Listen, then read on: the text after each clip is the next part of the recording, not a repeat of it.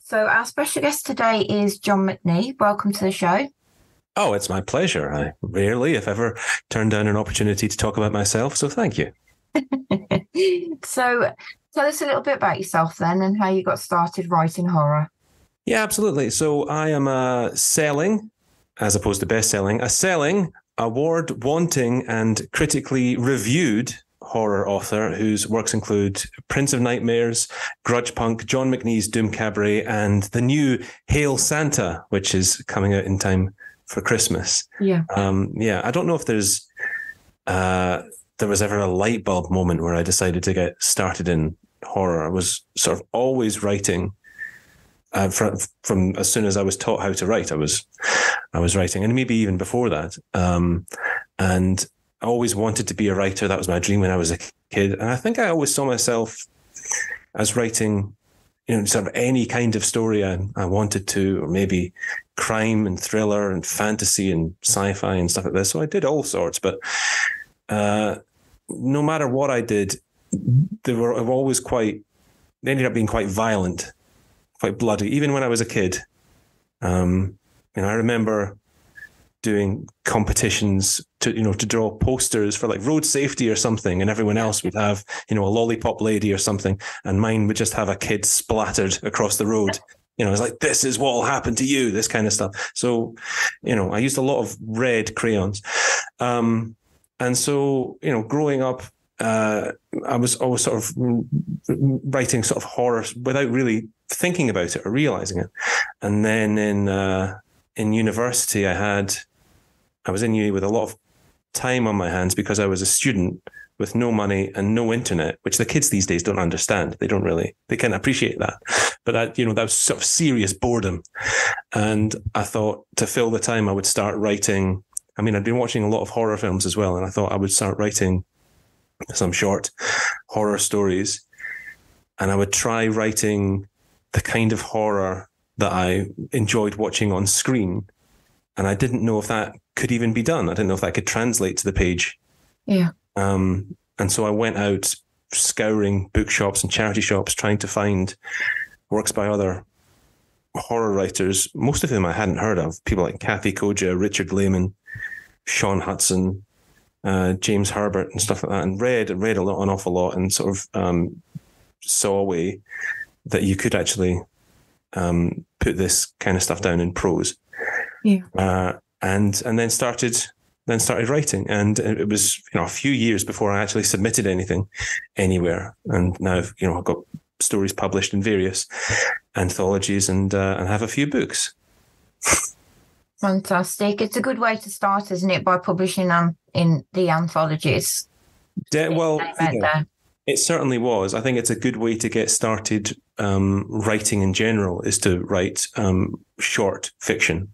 I think a lot of people fail, but maybe not fail, but they definitely get stuck when they sort of decide, I'm going to write a novel, and they've never written anything before. Yeah. And it's a big ask. So yeah, sort of, if you really learn your craft by writing little short pieces and learning how to end stories, I think. Yeah. So where do you get your ideas from, and how do you process that?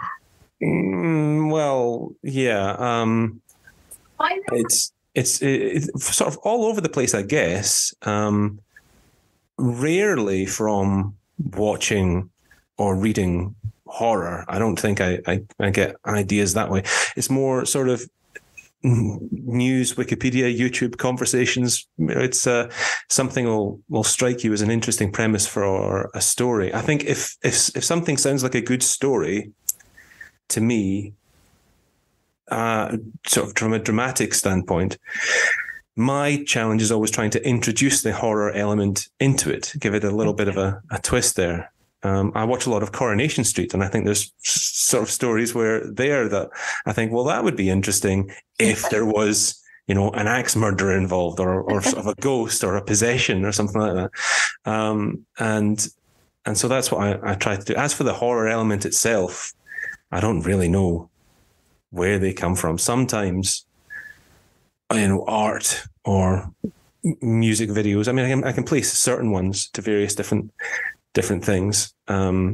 just sort of bombarding myself with images. And there's always that moment where of an evening as you're lying in bed, when you're just on the cusp between wakefulness and sleep, when your brain starts doing its own thing without you being in any control of it. And the challenge there is to just, if you happen to catch something, just hold on to it, and try.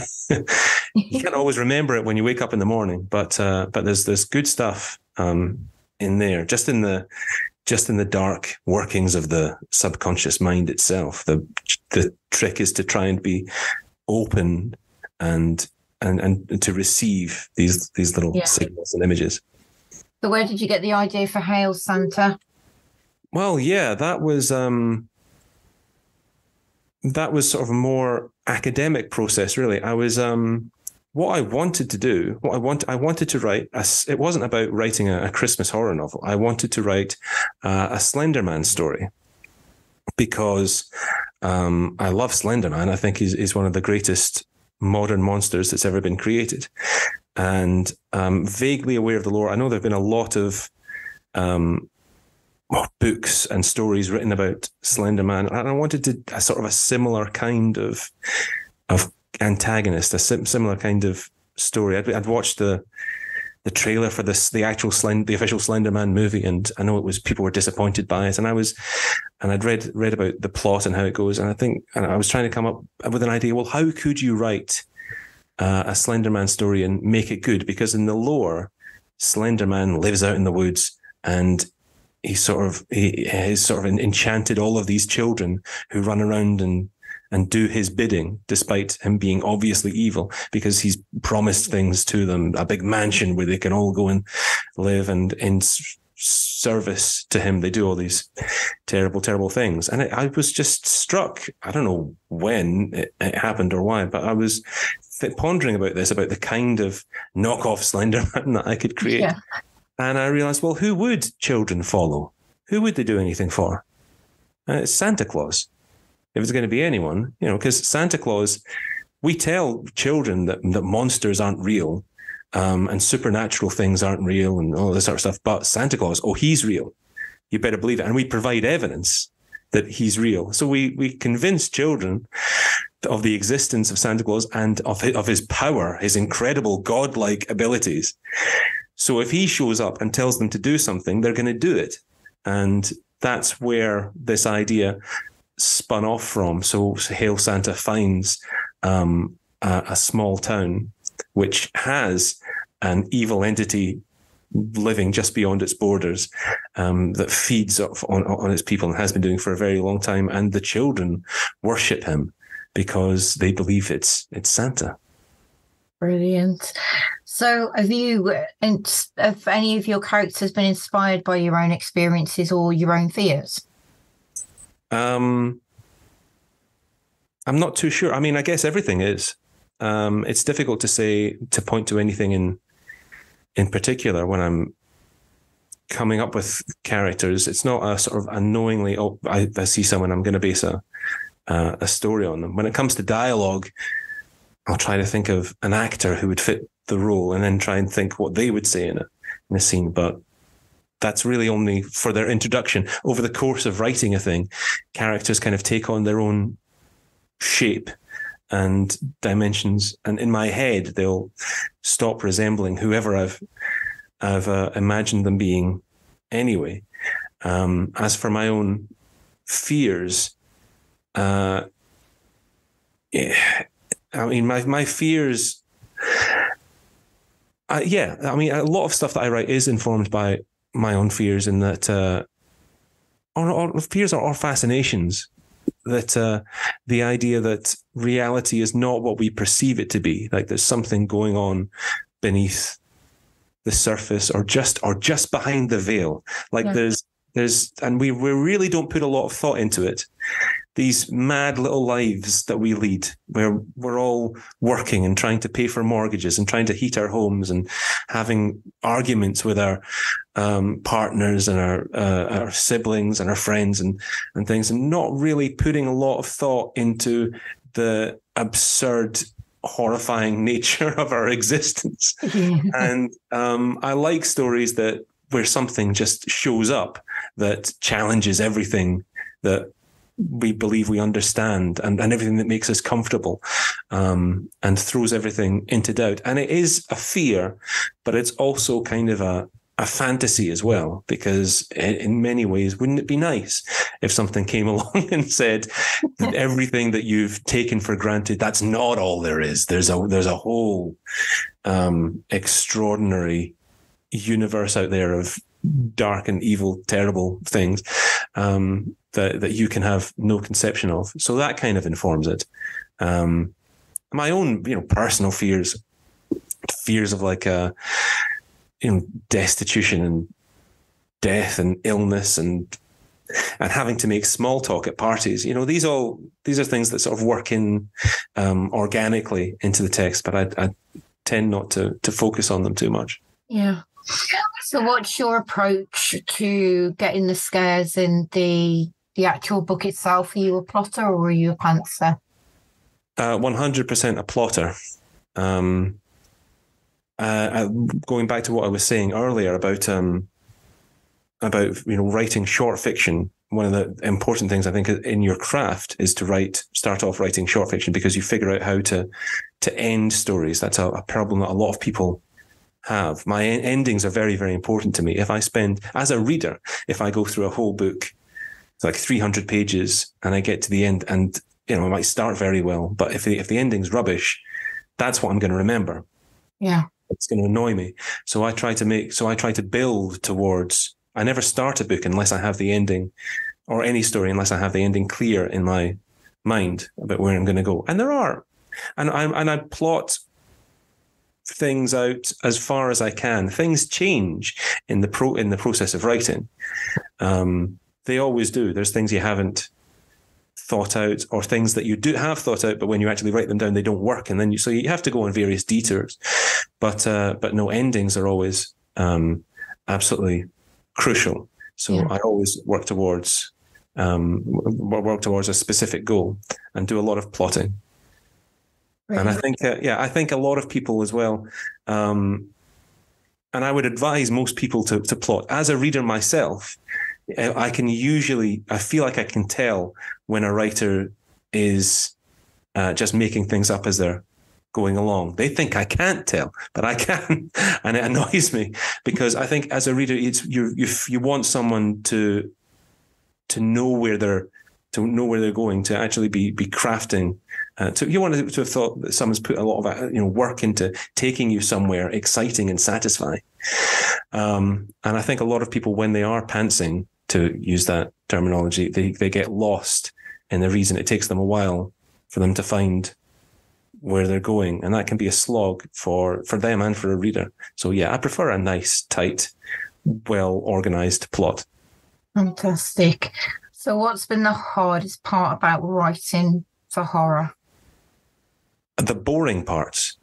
Those are really I mean, you should avoid boring scenes, obviously, but when you're writing a horror story, you've got to have big highs, but you've got to have lulls as well in the action to make the big scares and all of the people getting limbs torn off. To make that work dramatically, you've got to have some quiet parts, and that's the challenge. I think I'm energized by writing, action, but it's nothing without the lulls. So trying to write them and make them interesting, while serving their purpose of being a dramatic pause, is a challenge. And the character moments, the quiet times when you have just two characters in a room where they're supposed to make some kind of connection, or you're supposed to learn something about them that deepens the reader's emotional attachment to them, but without being trite or obvious, or just have placeholder hallmark dialogue. Those are tough. And those are the ones that really keep me just agonized at the laptop for a few nights, trying to figure out what to put in that I know is going to still engage the reader and get them to the next part, which is where all the blood is.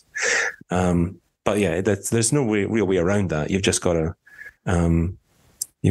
put the work in. Yeah, I find that difficult as well. I'm all right with the horror bits, but the other bits where the characters are connecting and you're getting up to that part, it can be quite stressful. Yeah. To get it all together. Absolutely. Yeah, it can be tedious to do, and the trick is trying to not make it tedious for the reader. But it's work. So, what's been the most challenging scene that you've done? It'll be a boring answer, but the most challenging part of Hail Santa was just, I think there are a couple of scenes. There's one in particular I'm thinking of where there's multiple characters, maybe 10 characters trapped in a room, and they're all talking, and trying to write that scene while keeping the conversation moving and going between different characters and knowing where all the different characters are, and have it flow well and be comprehensible to a reader and engaging and interesting without being completely overwhelming with all these different characters. And it's almost like sort of a town hall scene even, but and which works fantastically well in a film, but on the page it's tough because you've got so many characters and you're trying to give them all their own voice and make it clear where everyone is and where they're all at. So that took a bit of a while, but it's not a very exciting answer, I don't think. But that's the sort of the actual craft where of the thing comes into play. That's where the challenge is. Whereas, like I said, writing big emotional moments or terrifying the exchanges with monsters or action pieces, that's the stuff that I really enjoy. So I don't find it as much of a challenge as just a bunch of people talking in a room. Yeah. So how have people taken to Hail Santa? So far, really well. It's been out on Kindle for about a week. The paperback is coming out in a few days' time, and a few advanced reader copies have gone out to some various folk in, I think, mostly Canada, because that's where it's set, and a few in America. But of the people who've read it, the reviews have been great, 4 and 5 stars so far. People really enjoying it. A lot of people have received it and say they're saving it for Christmas, and which is fine. I would love it if they maybe not save it to Christmas and read it now and review it so that everyone hears more about it. But yeah, no, it's nice that people are incorporating it into part of their holiday. Hopefully, it might become a bit of a holiday tradition for some people. And I see folk constantly on social media, on the book groups, asking for recommendations for Christmas horror. I'm hoping maybe this time next year, a lot of people will be recommending Hail Santa. Yeah. It's always a good feeling when they do that, isn't it? When you get sort of like people recommending your book. Yeah. Yeah, it is. Fantastic. There's only so far that I can get by recommending it myself to other people. People tend to see through that, and I don't have sock puppet accounts these days, so it's I need other people to do the work for me. Yeah, marketing's full time on its own, isn't it? Once you've written the book. Yeah, that's talk about challenges. That's a challenge. Yeah. So, what's your most memorable feedback that you've had? Well, my first book, Prince of Nightmares, has had a lot of reviews and a lot of feedback, and people have said that it's. Some people have said it's given them nightmares, which is always a pleasure to hear, and some people have called it the most, the goriest thing they've ever read, the most violent thing they've ever read, which I was pleased about reading that, because I remember at the time writing it thinking, this is not enough gore. How can I put more blood and gore and violence into this? I need to, and it was a real anxiety for me that it wasn't violent enough, that it wasn't going to make an impact. And I've had many, many 1-star reviews from people saying, this is just gore for the sake of gore. It's ridiculous. And me thinking, well, okay, good. At least that's, I actually achieved what I wanted to achieve. But yeah, feedback for Prince of Nightmares was generally great. But it ranged from 5 stars to 1 star. But I tend to agree with basically everything.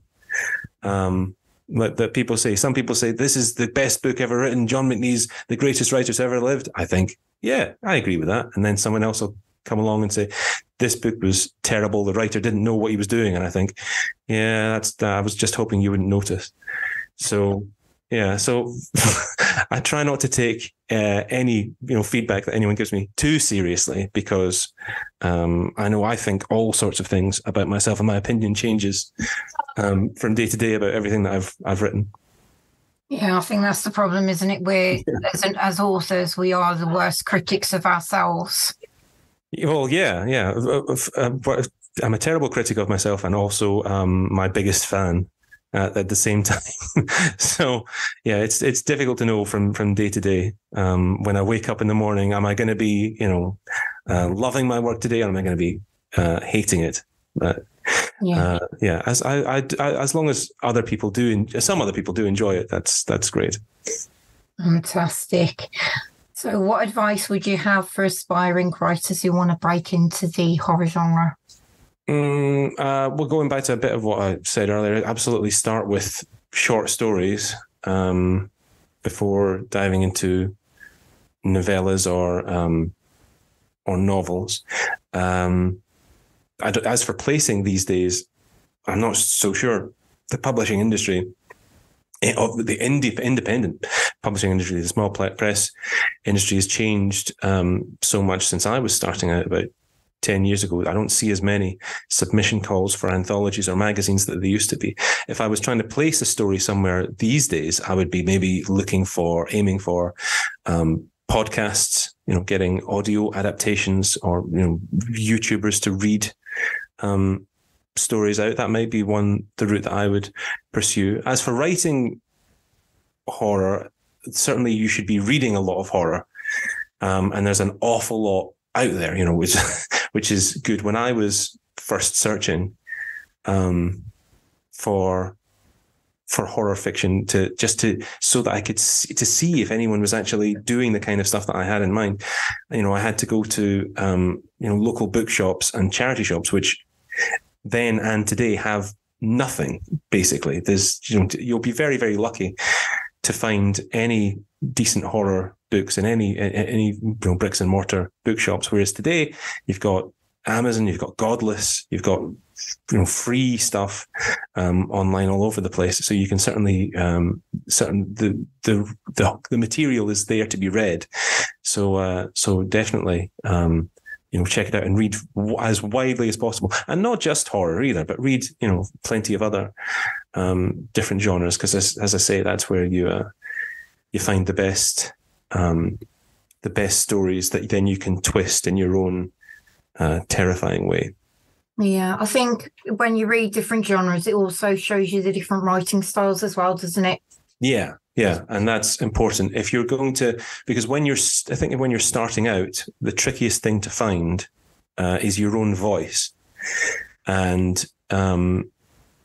seeing how other people do it and how they write. And when you read enough of one author, I find you start writing like them, which has its pluses and its minuses. So there's a lot of people who horror writers who will only read really one writer, and then everything they read sounds like a pale imitation of that author. Whereas if you pull different, if you read widely and have as many different sources as possible and as many different authors going through your head, that'll infect your own writing. And eventually through that, I think you'll find your own writing style.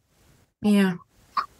So do you have any remorse for what you put your readers through? No, not at all. No, I think I was once at an event where I sold a book to a girl, and I don't know how old she was. She might have been 12 or maybe younger, and I felt a bit bad about that because I wasn't sure it was really. I mean, her mum came up and bought it for her. She was like, the girl was like, I want that one, and her mum. And I thought, well, okay. I mean, she's being supervised, but I was at the same time I was reading stuff way out of my age range when I was a kid. So that's the one time that I have a little bit of sort of guilt or queasiness over that. But for the rest, no, not at all. I'm glad. And the thing about my books, there's some dark stuff in Prince of Nightmares and some stuff about sort of loss and grief and all that stuff, but not too much. I think people who are put through the ringer emotionally by the books they read, and it's by a lot of modern horror, which tends to be really depressing stuff, like tearing your heart to pieces and really depressive. I'm not so focused on that. I want most of my stuff to be fun. Really, it's frightening, it's bloody, but I think I want the readers to have a good time, and I think if you're a horror fan, for the most part, you will. Yeah, absolutely. So where can we find your books? Well, they're all currently available on Amazon, and a couple of them are on Godless as well. And you can, and Americans can find on most sort of independent retailers, Barnes and Noble, and that kind of stuff like that. I'm going to be making I'm going to be making signed paperback copies of, or the plan is to make signed paperback copies of Hail Santa and Doom Cabaret, my short story collection, available on my website, which is johnmcnee.com, in the near future.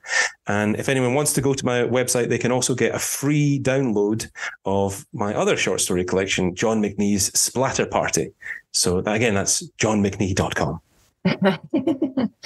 And what's Splatter Party like? Splatter Party is a collection. It's just 5 short stories of pretty short and violent little tales, finding people getting into just being in the wrong place at the wrong time, really, and encountering sort of strange entities or weird underground cabals of people. It's there's a few different pieces in there. There's one piece which I was originally going to put in John McNee's Doom Cabaret, and the publisher at that time said it was a little too far on the extreme side, so I left it out and I put it in Splatter Party. So really it is kind of the best and worst of my short horror stories. Well, it's been lovely having you on the show, John, so thank you very much for accepting my invite. Yeah, it's been great. I've enjoyed it.